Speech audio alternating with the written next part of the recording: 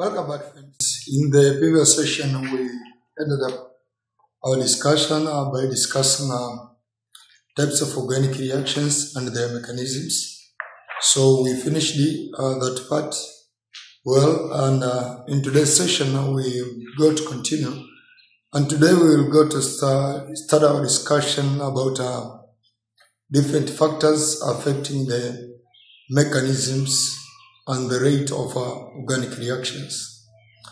So I know that from the previous session I was using Geyser notes, but for now I will not be using Geyser notes again.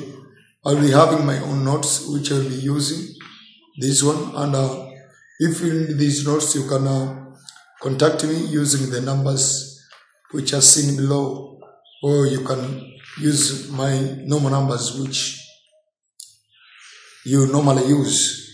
So today I will start with there are three main factors which affect the properties and the reactions of organic compounds. We are going to discuss about the factors affecting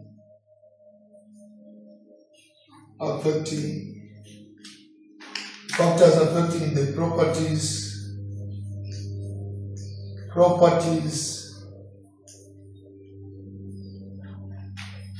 and the reactions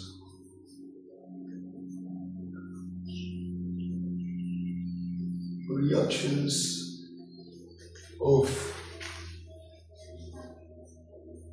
organic compounds.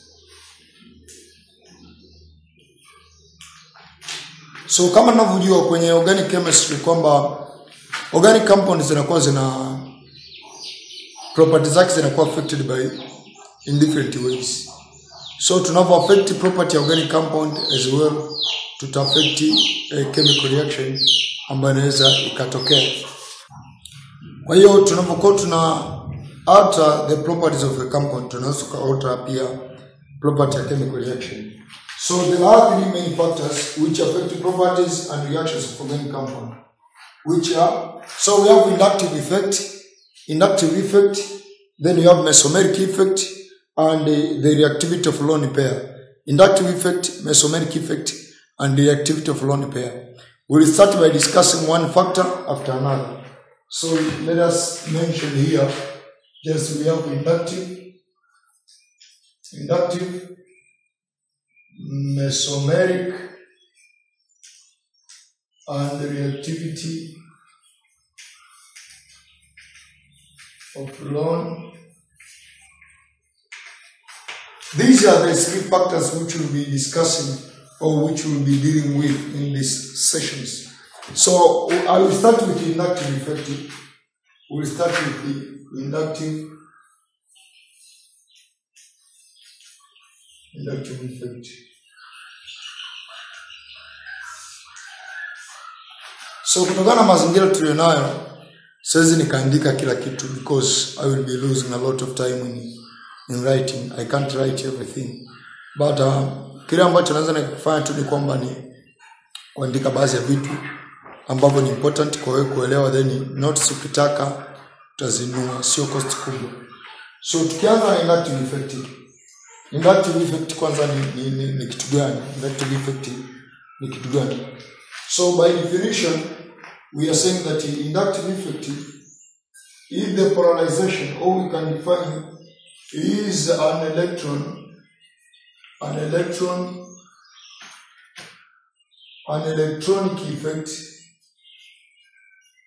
electronic effect due to polarization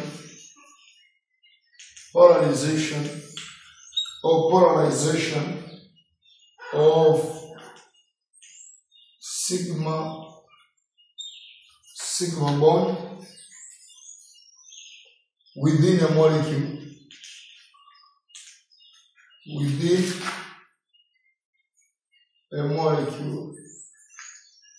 And the result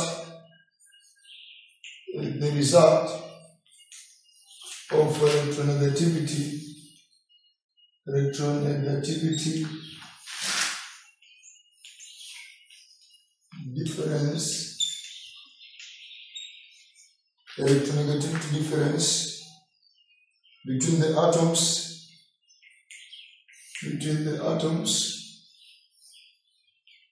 at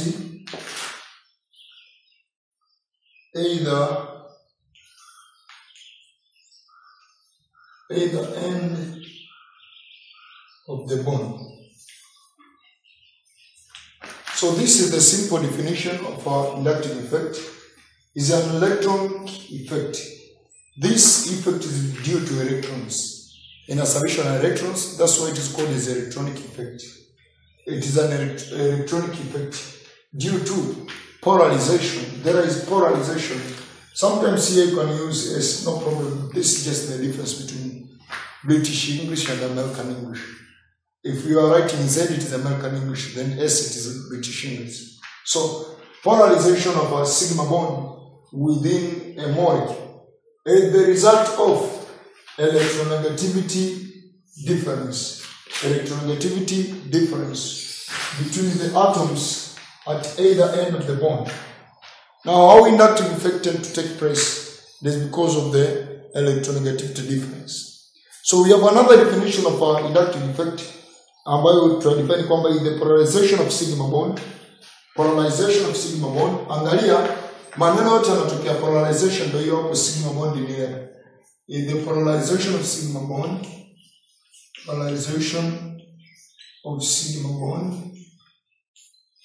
Is the polarization of sigma bond, then which affect properties?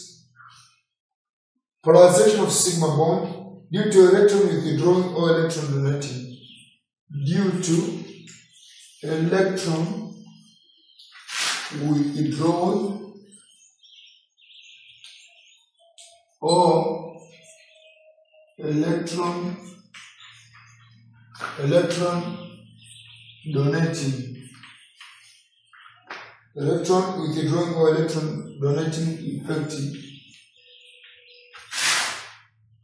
of adjacent group of atoms, adjacent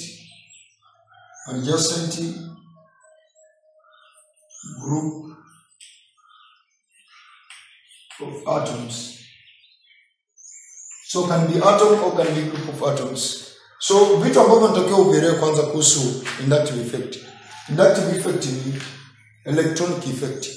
Inayotokana ni polarization of sigma bond.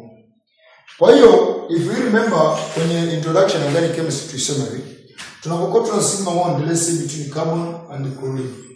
This is sigma bond. Sigma bond is formed by hybridized end-to-end hybridization of orbital. End-to-end hybridization. So in this bond, if this chlorine, as we know, chlorine or a halogen is more electronegative. Now when organic reactions always halogen what tunaandika kama X. So sometimes kama nikaandika kuwa ni it is C then X. This one is more electronegative. So what do we expect from the more electronegativity of this X? The electrons will be pulled more towards this X. So the partial negative will be developed here and the partial positive will be developed here. If we have many carbons, say we have first carbon, second, third, fourth, then there is a halogen there. All of these carbons, they possess hydrogens. This inductive effect from here, this will form positive, partial, negative. This inductive effect will tend to spring. This one will draw electrons towards itself. Then electrons will be drawn in this way.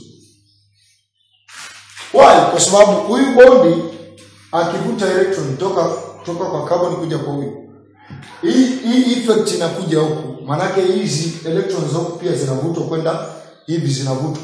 Ni kama vile watu wote mshika kamba afu ile kamba kunavutwa. That means all of you will be pulled towards one side. That is what inductive effect does. So kwa hapa, that means huyu hapa inductive effect yake taandika hizo hapo mbili. Huyo hapa ataandika 3. Na huyo hapa ataandika 4. So the strength of inductive effect ina tend to decrease. Tunapotoka hapa strength ina decrease. Tutaenda kudiscuss. Strength ina decrease kutoka kwenye hii hapa ndio carbon ambayo huyo hapa amebond. Hii inaitwa alpha carbon. Then from there we'll have beta carbon. From there tuna carbon nyingine. So tukianza carbon ya kwanza, ya pili ambayo ni beta, ya tatu, mara nyingi strength ya inductive effect inakuwa significant hadi carbon ya ngapi? Ya 3. Kuendelea huko mbele strength ya inductive effect hatuhesabi, it is insignificant. That means ni ndogo sana, we can ignore it. So that's how inductive effect tend to take place. That's how inductive effect tend to take place.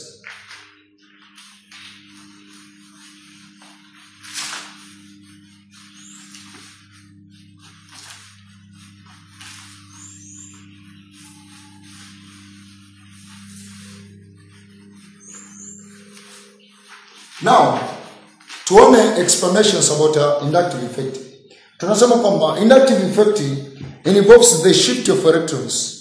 Involves the shift of electrons density. If kama ulielewa vizuri chemical bond, tunaposema electron density, unaelewa kwamba tunapokuwa tuna any bond inakuwa ina electron density. So if the bond is formed between the electrons having equal electronegativity, that means the electron density itakuwa hapa katikati. But if the bond involves the electrons having different electronegativity, so tu kwenye organic compound anywhere lazima kitakachotokea ni kwamba electrons will pull towards one side. Electrons will be pulled towards one side. So what will happen hapa ni kwamba tunasema kwamba from one atom to another through sigma bond and the result to polarization of the bond. So this bond will be polarized. One side of the bond will be partially negative and one side will be partially positive. So hapa tunakiita silent features. Ili inductive effect itokee lazima kuwe kuna nini? Silent features of inductive effect. The first silent feature, it arises due to electronegativity difference. So without electronegativity difference, inductive effect cannot happen. So anywhere unapoona inductive effect, the first thing to see is about the electronegativity difference. The more electronegative atom is the one which will attract electrons, and the less electronegative atom is the one which will become partially positive because of the withdrawal of electrons from it. The second silent feature, it is transmitted through sigma bond. Kama unaweza kuona hapo kwamba inductive effect starts in this carbon, but it is transmitted through sigma bond from this carbon to other carbons. However, the strength and significance of this inductive effect tend to decrease as we are moving from the first carbon to the third carbon. And from the third carbon to other carbons, the effect is insignificant. That means we are sometimes ignoring the effect from the fourth carbon because the effect is small and it is insignificant as such. So that is the second characteristics or second silent feature. The third silent feature, it is a permanent effect. It is a permanent. And the fourth, the magnitude of inductive effect decreases while moving away from the group causing it. So the group causing the inductive effect is the halogen. The magnitude of the inductive effect tends to decrease as we are moving from the halogen to other carbons. So that is also the silent feature for inductive effect. Then number 5, it influences chemical and physical properties of different compounds, as we shall see the effects of inductive effect. Then number 6, the magnitude of inductive effect is also influenced by the number of groups of atoms causing it. So if let's say we have a single halogen causing inductive effect, the inductive effect will be smaller as compared with having another halogen, let's say here, or another halogen here. All these, they cause inductive effect at this carbon. That means the strength or magnitude of inductive effect at this carbon will be higher if we have 3 halogens as compared if we have 1 halogen or if we have 2 halogen. Now let's see about the illustration of inductive effect. And I hope even this diagram which I used will be best to explain what happens in inductive effect. Illustration of inductive effect. So here we are just explaining what happens in inductive effect. Now assume we have the carbon-chlorine bond. Carbon-chlorine. And in our example here, carbon-chlorine bond is just like a carbon halogen. And I have written halogen is X. So assume we have a carbon halogen or a carbon-chlorine bond. And in the just like a butyl chloride. Butyl chloride is just like this compound. Let's say if here it was chlorine, this would be butyl chloride. Butyl chloride. Butyl means it is a C4H instead of being 10 will be 9 then chlorine. This is butyl chloride, or sometimes you can call it as the chlorobutane or 1-chlorobutane. It is butyl chloride sometimes called as butyl chloride. Now, it is polarized due to electronegative difference of atoms between carbon and chlorine. So due to difference of electronegativity between chlorine and carbon, this carbon will be polarized. All the compound will be polarized, but the first carbon to be polarized this way. And this inductive effect will be transmitted from this first carbon to other carbons. So what we are saying is that the electrons are withdrawn by chlorine atom. This chlorine tends to withdraw electrons from this carbon. You see? Third, the first carbon atom gets a partial positive charge. The first carbon atom gets partial positive charge, which is this one. And as the result, in turn, this carbon drags electron density partially from the next carbon. This carbon drags electron density partially from this carbon. You see? That is, we are saying that the inductive effect is transmitted from one carbon to another. Then we are saying that this next carbon again draw electron or pulls electron from the next carbon. So that's what happens. But the strength of pulling electrons from this chlorine to this carbon tends to decrease as we are moving far from the group causing it. So you will have this diagram in your notes if you buy them. You have this diagram. So the inductive effect is transmitted through carbon chain from this chlorine to this carbon. Inductive effect tends to be transmitted to carbon in a quadrant. But the inductive effect weakens. This is very important for you to note. Weakens away along the carbon chain and is not significant beyond the third carbon atom. Beyond the third carbon atom. So we can consider inductive effect up to this carbon atom.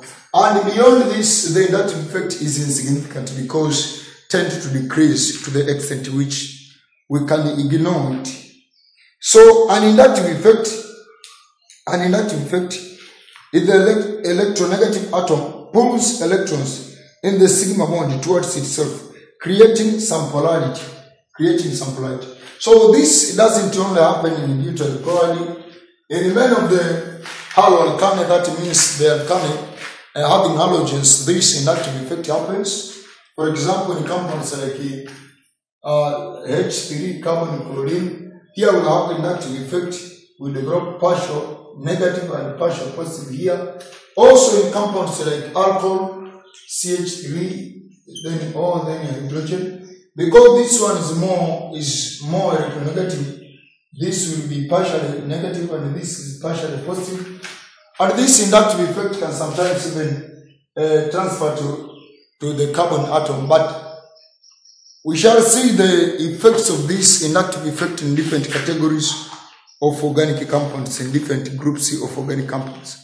Now, before going to discuss about the effects of these inductive effects in organic compounds, let's see about the categories or types of inductive effect.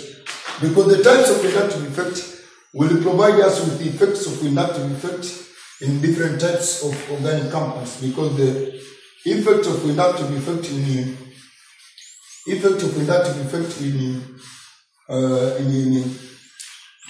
positive and negative, it is different. Now we have two categories of inductive effect depending on whether electrons they are donated or withdrawn. Kwa tukiwa tunampa electrons tunaita positive inductive effect. That means tunampa Lakini tukiwa tuna withdraw electrons, that means negative inductive effect. We are withdrawing, tunaondoa electrons. So effect ya inductive effect inategemea either we withdraw electrons or we are donating electrons. If we are donating electrons, it will be positive. And if we are withdrawing electrons, it will be negative. Now, tuanze na effect moja moja. Effect moja moja. Tuanze na negative. Tuanze na negative inductive effect. Negative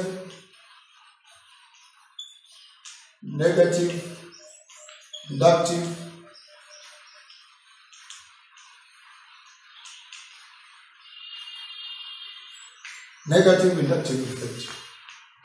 Yes. So negative inductive effect, as the term suggests, inatokana na nini? Na withdraw electron. Tunaondoa electrons. So for example, what we illustrated here tulichokuwa nakionyesha kwenye haloalkane ni negative inductive effect. Ni negative inductive effect. So tunachokisema ni kwamba negative inductive effect is an electronic effect which arise in compounds or molecules as the result of bond electrons pair to be withdrawn. Withdrawn. This is the basic terminology or the basic term to be present in the definition of negative inductive effect. So withdrawn more away from either carbon or away from the functional group.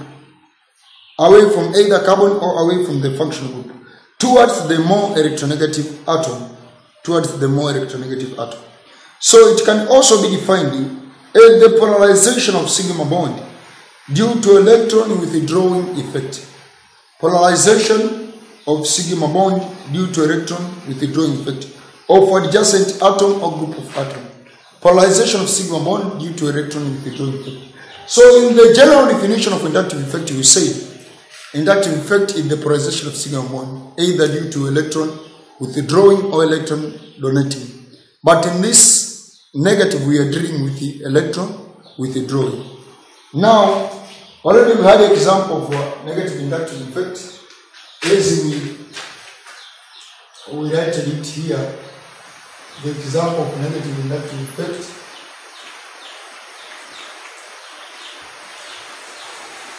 And from here, we have a partial negative, partial positive, double partial positive, triple partial positive. These are present in the carbon atoms.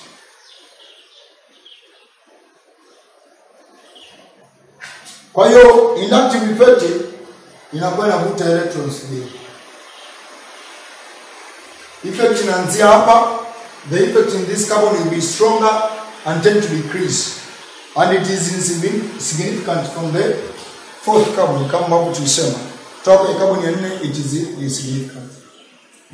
So tunachokisema ni kwamba negative inductive effect tend to decrease the strength of change. This is not change. Kwenye notes tumeandikwa change, lakini tend to decrease strength of charge. Strength of charge. So tend to decrease strength of charge in a compound and hence destabilize the carbocation. Destabilize the carbocation. So negative inductive effect in affect bond strength of this bond. Bond strength. The bond strength of this bond is affected. So, as we shall see, how the negative inductive effect affects the activity of different groups of organic compounds. Lakini, that's what you need to know. Negative inductive effect. Kama kutakuwa kuna group inayodonate electron, yani nucleophile, itakuja kuattack carbon. Kwa sababu gani? Kwa sababu electrons zimekuwa withdrawn. So, group watakuja kuattack because of the negative inductive effect. So, we are saying that the negative inductive effect is indicated by, tuna indicate kama I, alafu tunaweka negative of mwanzoni. So the I is the negative of mwanzoni. Is indicated by I having a negative. The following are the examples of groups in the decreasing order of the negative inductive effect. So tutaziandika hizi groups hapa ili tu tuweze kuzifahamu. Groups hapa tutaziandika, groups ziko nyingi kidogo ili tu tuweze kuzifahamu. And you need to cram these groups. You need to cram these groups because sometimes they appear in exams. They appear in exams. Sio nyingi sana, ni chache tu. Sio grupu nyingi sana, ni chache tu.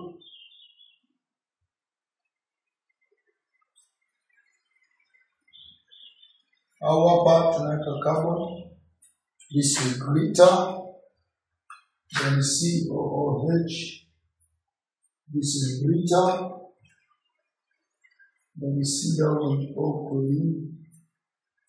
This is greater than COO NH2. This is greater than chlorine. This is greater than chlorine, greater than bromine, greater than iodine, greater than hydrogen, greater than alcohol, greater than amine, and greater than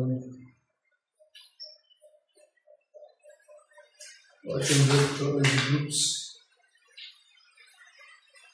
and adding group, and this is greater than hydrogen. So tuna different groups hapa. Unaweza kuona tukianza nao, unaona huyu ana nitrogen, lakini ana nitrogen, oxygen, nitrogen, carbon na nitrogen. So hapa ana cause inductive effect in nitrogen, ambayo ni more electronegative atom. So in these three groups ana cause inductive effect in nitrogen. Hapa kuna more electronegative ambayo ni oxygen na sulfur. Lakini hapa kuna hizi carbon, kuna hii carbon hapa na oxygen, kwa sababu carbon na oxygen hapo zinaweza kufanya negative inductive. Carbon na oxygen, carbon na oxygen, carbon na oxygen, fluorine, chlorine, bromine, iodine, hizo zote ni halogen kama mnavyojua. Hii hapa kuna oxygen, hapa kuna oxygen, tena hapa kuna nitrogen, iodine group na hydrogen. Kwa hizo group to some extent utatakiwa uwe umezikalili. Lakini hizo groups sometimes they appear in exams. But the more important part is the applications or the influence of negative inductive effect. What are the applications or the influence of negative effect? What will be the result of negative inductive effect if it is present in a molecule? So by starting with the first point, negative inductive effect increases acidic strength of carboxylic compound. Increases, this is the first point, increases acidic strength of carboxylic acids. So we'll start about carboxylic acid later. And carboxylic acid, they undergo even a mesomeric effect. But now we are just discussing about the effect of negative inductive effect in the reactivity of carboxylic acids. Now, regarding the carboxylic acids, they have C double and O, then they have O hydrogen. Now here, this oxygen tend to pull electrons from hydrogen and thus tend to weaken this bond. Weaken oxygen hydrogen bond. So the oxygen hydrogen bond is weakened, inakuwa dhaifu. It is easier to break in the presence of the negative inductive effect. Kwa hiyo presence ya hii carboxylic group hii ambayo inaandika COOH. Presence ya hii bond ya negative inductive effect na weaken bond. Thus inafanya dissociation of carbon, dissociation of hydrogen to be easier. Negative inductive effect makes dissociation of hydrogen to become easier. So tunachokisema ni kwamba carboxylic acid compounds are strongest acid among the organic compounds. They are strongest acid. Now remember, how do we measure the strength of any acid? How do we measure the strength of any acid? If you have studied your acid, base, and salt in your chemistry, I know you'll be knowing about the strength of acids. But even if you have not studied it, or you don't know anything about the acid, base, and salt, no problem. We are measuring the strength of acid by looking at the number of hydrogen ions or protons which exist as free ions in a solution. So if we are writing an equilibrium, let's say it is CH3, then it is COOH. Assuming it is this compound, then we are writing an equilibrium. In the aqueous solution, this one can dissociate into CH3, COO negative plus. Now depending on the concentration of these hydrogen ions, or depending on how this equilibrium will lie forward, then we will know how much this acid is strong.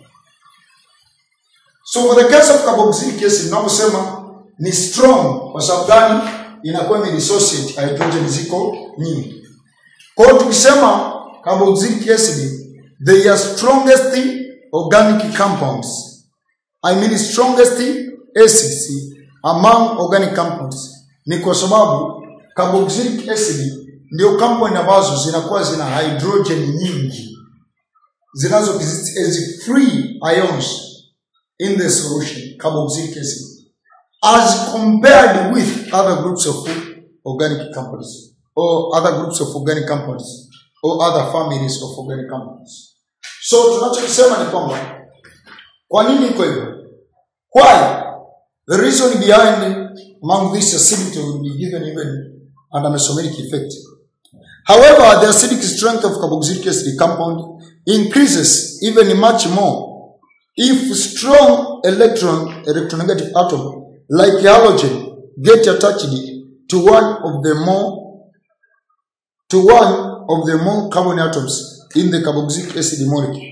Example, chloroethanoic acid is more acidic than ethanoic acid. So hii hapa ni strong acid, ni strong, lakini strength yake inaweza ikaongezeka kama tukaattach halogen fulani. Now let's say tumeattach chloroethanoic acid. Let's say tumechukua CH2, tumeattach chlorine, then hapo kuna COOH. This one will be stronger as compared to CH3, COOH. So carboxylic acid, they are strongest among other groups of organic compounds. But also, if we are attaching a halogen, which will cause a negative inductive effect, will increase the acidic strength of carboxylic acid. So tunachokizungumzia hapa ni kwamba negative inductive effect inaongeza acidic strength. Carboxylic acid, they are strongest acids, but the negative inductive effect increases acidic strength. So we are part of the withdraw electrons, atavuta electrons, and then later atakuja ku affect the oxygen hydrogen bond. And by affecting this bond becomes weaker. Bond becomes weaker. So nachokisema ni kwamba the stronger electronegative atom that may be attached withdraw electrons away from carbon. Electrons withdrawing effect does not end up in carbon to which the electronegative atom is attaching, So the electron with the drawn effect is tend to be transmitted from one carbon to another, kama tulivyosema kwenye silent features of inductive effect. So ninachokisema ni kwamba it lowers or reduces electron density of oxygen hydrogen bond and weaken it. So kilichopo hapo ni kwamba for example ambayo tunatumia, kwa mfano ambao tunatumia, maana itakuwa CH2 hapo chlorine, C double OH. We are part and use inductive effect. Partial negative, partial positive. I can use inductive effect kwa namna kama hii. Hii inductive effect itaenda hadi kwa huyu. Hapo itafika hadi kwa huyu. Itapunguza electron density. So tunaandika kama decrease electron density of oxygen hydrogen bond, hence making it weaker, making the bond weaker. So that's what happens with the negative inductive effect in carboxylic acids. What happens with the negative inductive effect in carboxylic acid? So weakening of the oxygen hydrogen bond facilitated the dissociation or facilitates the dissociation of carboxylic acid by undergoing oxygen hydrogen bond cleavage and release hydrogen proton. Thus, by increasing the concentration of hydrogen proton, will make the carboxylic acid more strong in presence of negative inductive effect. So weakening oxygen hydrogen bond facilitates dissociation of carboxylic acid by undergoing oxygen hydrogen bond cleavage and release hydrogen proton into solution, which determines acidic nature of the solution containing carboxylic acid. So negative inductive effect makes the dynamic nature of carboxylic acid to lie more forward. Kwa hiyo kama hii reaction yetu hapa tungekuwa tuna chlorine imekuwa attached. Chlorine hii reaction ita lie more forward. Why? It is because the presence of this chlorine causes a negative inductive effect which will withdraw electrons from the oxygen hydrogen bond, and the easier it is the breakage. Easier the breakage of this bond. So from there, tunachokisema ni kwamba unaweza kupewa swali. Kwa mfano hapa tuna discussion questions ambazo ziko kwenye notes. Unapewa swali na hivyo ndivyo ambavyo huwa wanauliza maswali ya inductive effect. Wanauliza swali kwa mfano chloropropanoic acid, 2 chloropropanoic acid, 2 chloropropanoic acid, that means CH3 CH chlorine. In 2 chloropropanoic acid and 3 chloropropanoic acid, yani CH2 chlorine, CH2. Kwa hiyo hii hapa ni 2 chloropropanoic, 3 chloropropanoic acid. The question comes, which one is strong? Which one is stronger acid compared to other? Now remember, all of these, they possess negative inductive effect. And remember we said, negative inductive effect tend to increase the acidic strength of these compounds. So, saying that, tunakwenda maana gani? Tunaangalia huyu na huyu. Kama unakumbuka tulisema negative inductive effect inazidi kupungua tunapotoka kwenye carbon iliyojiattach group yetu kwenda kwenye carbon nyingine.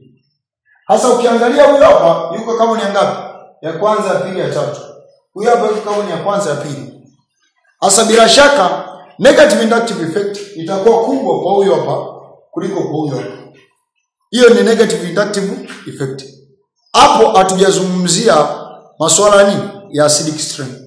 But we know the acidic strength is very proportional to the negative inductive effect So the negative inductive effect increases, also the acidic strength increases. So ninachosema ni kwamba huyu hapa atakuwa ana more negative inductive effect, thus atakuwa ni more acidic because the oxygen and hydrogen bond will be more weakened as compared to this compound. So sitaweza kusomea majibu kwa sababu majibu ni explanation, lakini if you understood the concept utaenda mwenyewe kufanyaje? Utaenda mwenyewe kusoma kwa notes. Swali la pili, wamekupa arrange the following compound in correct order of increasing acidic strength. So here we are given different compounds, and in these compounds, actually the concept which is used is just like here. Some of them the position of this electronegative atom, and some of them is the electronegativity strength. Kwa mfano, tungeweka hapa chlorine, hapa tungeweka 3, alafu hapa tungeweka fluorine. Then if you are asking this one and this one, which is more acidic, hapo ni kuchanganya kichwa, na ndio kazi ya elimu sasa. Kwamba huyu hapa fluoride is more electronegative than chloride. So the negative inductive effect will be more in this compound as compared to this compound. And if it will be more in this compound, that means this compound will be more acidic as compared with another compound. So hizi zote ni just examples. Now let's say in another example you are given maybe chlorine, and then in this example you are given 2 chlorine. Unaona, what is the difference between this one and this one?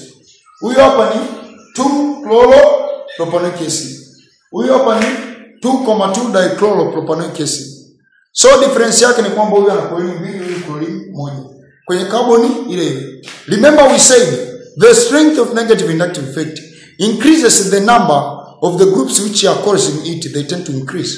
So since here we have 2 chlorine, we have higher negative inductive effect as compared to here.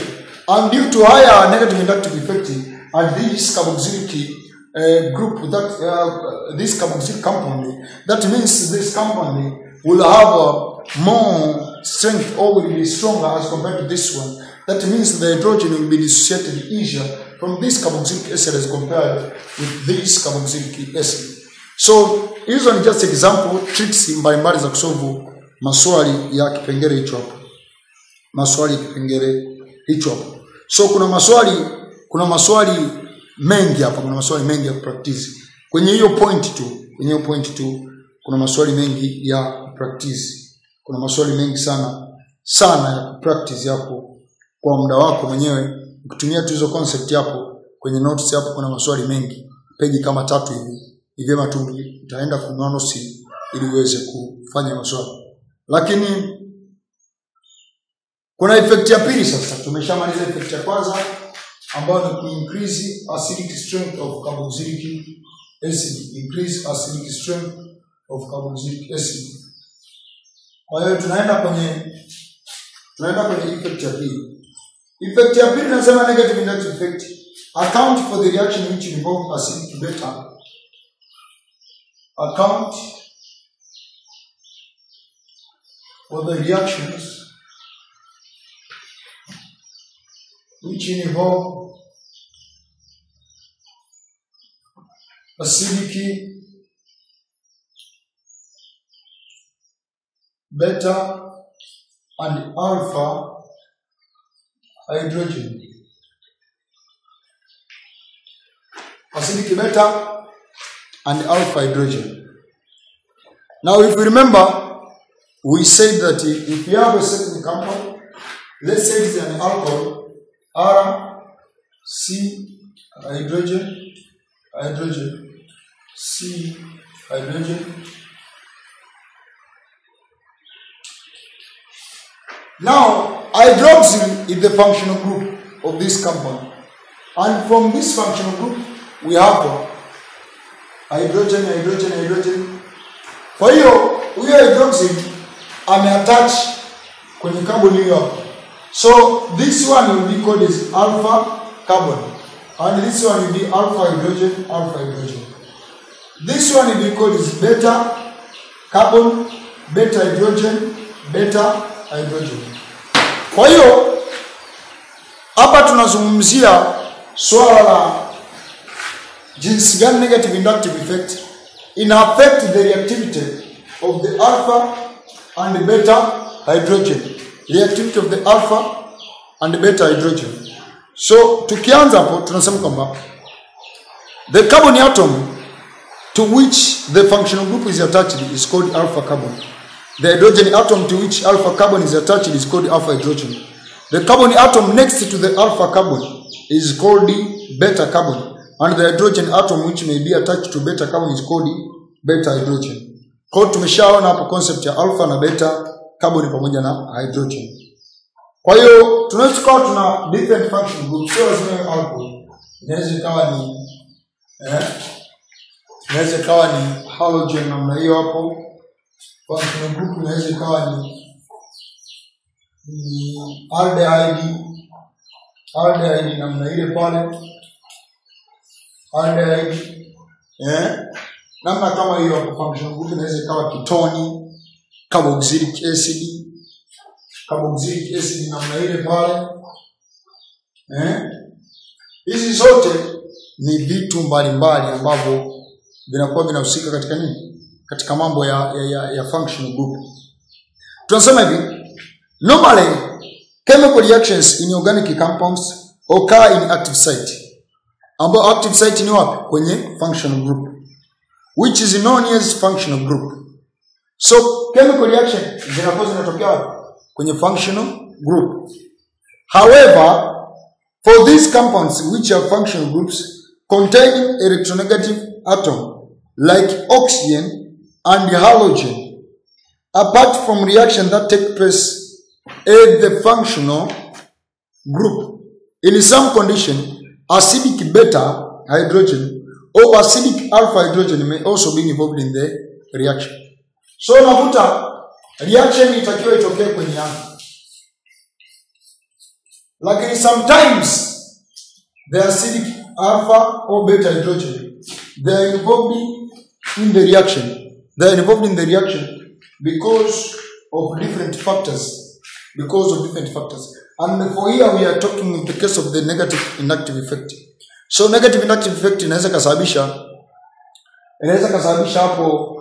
kasababisha hapo hiyo hydrogen ambayo ni alpha au ambayo ni beta ihusike kwenye reaction, inaweza ikasababisha kwenye mazingira mengine. So the strong electronegative atom present in the functional group withdraw electrons strongly away from the atom to which they are directly attached by negative inductive effect. Negative inductive effect caused by strong electronegative atom leaves electron density of the oxygen hydrogen bond on the second carbon atom and makes it to be weak. Kwa hiyo hii negative inductive effect inakuja kuweaken hizi bond. Inafanya hizi bond ziwe weak. It weakens. Inafanya hizo bonds become weak, and third the chemical reaction inaweza katokea very easy. So the hydrogen atom in the second carbon becomes loosely and highly positive polarized and hence requires acidic character. So hydrogen hapa ina become acidic in nature. Ina become positive charge ambayo tunaweza kusema ina become acidic. So tunaposema acidic ni kwa sababu ina become positive charge. So some of the groups ambazo zinaweza kawa zina hiyo acidic hydrogen, and because it become acidic it is easier to be removed. So the hydrogen atom on the alpha and beta carbon becomes acidic in nature, so it is suitable condition like in alkaline solution. Such acidic hydrogen are readily to be removed by base, example of compounds which have strong electronegative atom in their functional groups and hence have acidic or acidic alpha or beta hydrogen. Tuna acid chloride tutaenda kuzidiscuss kwa mbele. Tuna carboxylic acid, tuna alcohol, tuna alkyl halide, tuna carbonyl compound ambazo ni aldehyde pamoja na ketone. Hizo ni mifano tu. So ili tuweze kuelewa, yani tuweze kuelewana Kiswahili. Ili tuweze kuelewana Kiswahili, hatuwezi tukadiscuss compound zote. Hatuwezi tukadiscuss compound zote. Tunachukua example. Example yetu inatoka kwenye alkyl halide. Alkyl halide. Alkyl halide. Kwa alkyl halide ni compound gani? Nilikwambia alkyl halide ni zile ambazo zinakuwa zina R alafu halogen. Hiyo ni mfano wa nini? Alkyl halide. Hiyo ni tofauti na acyl. Acyl chloride. Acyl chloride inakuwa ni R C O chloride. This is called acyl. Acyl chloride. But this one is alkyl halide. Okay, anyway, my aim is to kuzungumzia mambo ya acyl chloride hapa. Hapa ni muda wa alkyl halide pamoja na negative reductive. Now, tunatoa example kutumia alkyl halide. In all conditions, remember, in all conditions, except in alcoholic potassium hydroxide. Alcoholic potassium hydroxide solution. Alkyl halide undergo nucleophilic substitution reaction, in which a halogen is replaced by nucleophilic or is replaced by a nucleophile. They undergo nucleophilic substitution. Kwa hiyo unakuja kuona inakuwa RH plus electrophile bond with nucleophile. So huyu hapa anakuwa ni positive, huyu hapa ni negative. Naona from there hii reaction result to R nucleophile plus electrophile X. This is what happens in normal conditions without the presence of alcoholic potassium hydroxide. Alcoholic potassium hydroxide. So in the absence of alcoholic potassium hydroxide, these compounds, they tend to undergo a reaction which is nucleophilic substitution. In the mechanism of this reaction, for example, let's take CH2 chloride plus any compound, let's say water, and let's see what happens. So first, what will happen? It is CH3. Then here it is CH2 chlorine plus oxygen, hydrogen. And because water is a nucleophile, we donate electrons to carbon. And why it donates electrons to carbon is because electrons they will grow by chlorine. Thus carbon become weaker, the bond become weaker. So what will happen? It is CH3, then it is H2 chlorine, oxygen, hydrogen. So what happens? The this bond will be supplying electrons to the hydrogen, and this bond will be supplying electrons to this oxygen, because this oxygen will become charged. So at the end of the day, atomic matter CH3, CH2 hydrogen plus hydrogen chloride. Hiyo ndivyo ambapo reaction inakuwa inatokea maeneo hayo inakuwa inatokea. And other examples ambazo ziko pia associated with this one. Other example. But this is what happens. In undergo nucleophilic substitutional reaction. Now, in presence of alcoholic potassium hydroxide, the reaction is elimination. Things are changing. Reaction is elimination instead of substitution, which is the usual reaction. So these reactions are called substitution reaction. The reaction in an atom or group of atoms from a compound is substituted by nucleophile is called nucleophilic substitution reaction. In alcoholic potassium hydroxide now, alkyl halide undergo elimination reaction or base-induced elimination reaction. So this involves the removal of hydrogen and acidic beta hydrogen. Removal of hydrogen and acidic beta hydrogen. So let's say we have carbon, hydrogen, carbon, hydrogen, then from there X in the presence of potassium hydroxide, alcoholic. So what happens in alcoholic potassium hydroxide? The reaction will be elimination. So a double bond will be formed there. A double bond will be formed in the reaction mechanism. Here the bond will be going to R, C, hydrogen, hydrogen.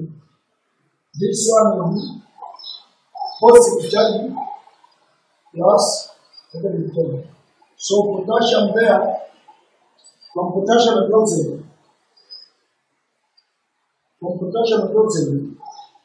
tutakachotokea ni kwamba huyu hydrogen ataenda kumchukua hydrogen. Hydrogen atapiki bomba ata supply power. At supply hapo hydrogen, that means hapo bomba itakuwa formed. Ikiwa formed, that means about the R, CH2. I mean, we also can supply for you. After supply for you, now you have to put the bottom CH2 up to the plus itakuwa potassium X plus water. Potassium X plus water. So that's what happens. Kujua mechanism kwa hapo sio jambo la maana sana, ila cha muhimu tutakuwa kujua nature. Na tutakuwa kujua nature. So kwa mfano, these are just examples. And we will discuss different things about this negative and positive attitude. Now, because of the environments which are not conducive now, in the next session we'll discuss on the positive inductive effect and the effects of the positive inductive effect, and we shall move to mesomeric effect if time will allow us. Later, wish you nice studies. Don't forget to contact me for the need of notes. Thank you.